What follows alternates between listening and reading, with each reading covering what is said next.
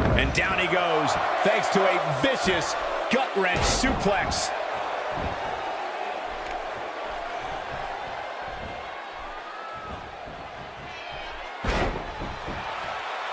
Well, on the topic of Randy Orton here, tell us your thoughts. So what can these WWE fans expect out of him tonight? Hey, he's a WWE superstar, which means he's among the very best to lace a pair of boots. But does he have what it takes to beat his competition here tonight?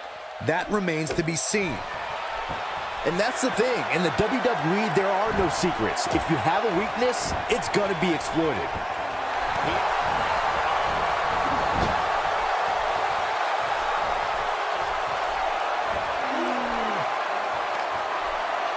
John Cena finding himself in some serious trouble here.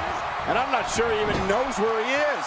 At this point, he's risking serious injury by continuing. I mean, he's getting absolutely torn apart in there. Let's not write him off yet. Remember, his opponent isn't necessarily whistling Dixie either.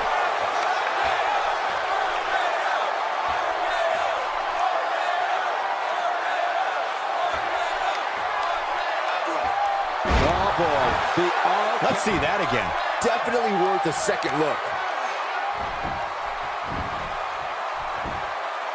1, 2. He's got no quit in him.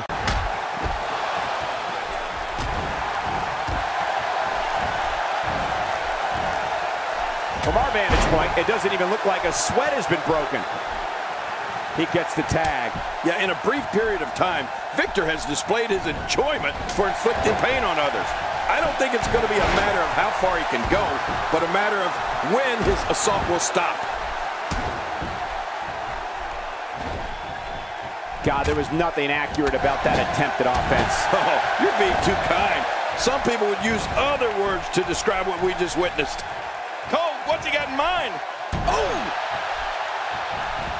Oh, the reversal by Connor.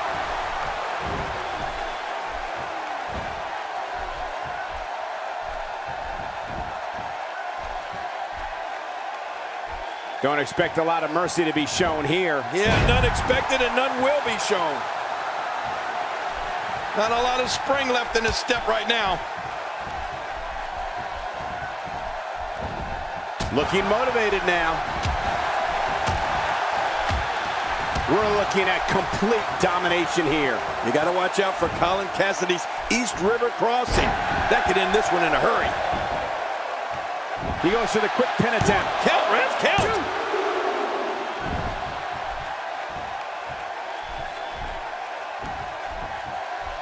He's simply reminding him that he's here.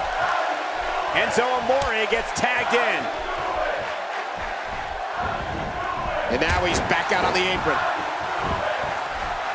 He's sending a message to the entire WWE locker room here. Enzo Amore looking for the aerial attack a second time. Getting some air here. I need some too after sitting next to you.